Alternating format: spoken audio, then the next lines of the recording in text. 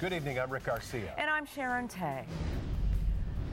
We start with breaking news. A manhunt just ended late tonight for a man wanted for the murder of his ex-wife in Redondo Beach. An athletic assistant at LA's Polytech High School has been arrested for an inappropriate relationship he had with a student.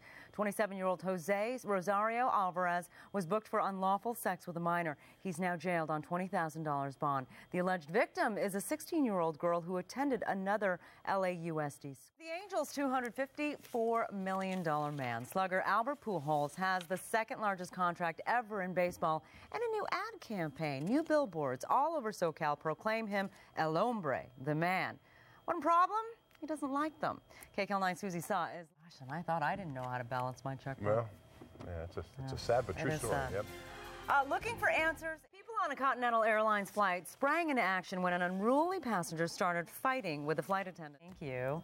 Beautiful day outside. If you like it warm, Yes. if you like it warm like I do. Yes. And you do too, I'm sure. I do too. I think a manhunt for the person who's been stealing food from a police department's refrigerator turned up a suspect. He's a cool guy.